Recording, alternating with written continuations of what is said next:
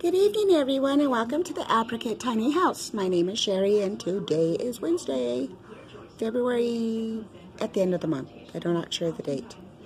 So, I was listening to the news, and I got sad.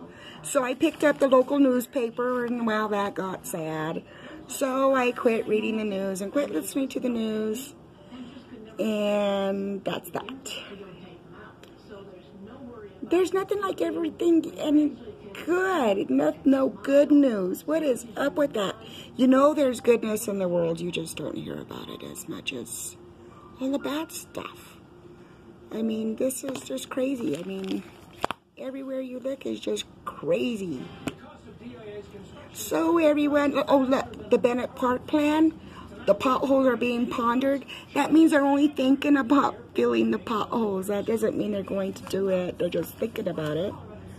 And then we got some birds, whatever a northern flicker is, who's flickering around. You know, it's just, I mean, this is my local paper, all of, 10 pages.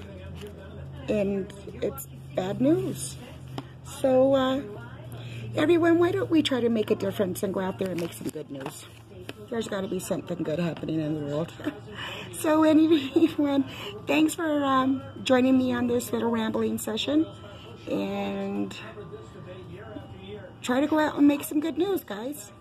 We'll see you all soon. Bye, everyone.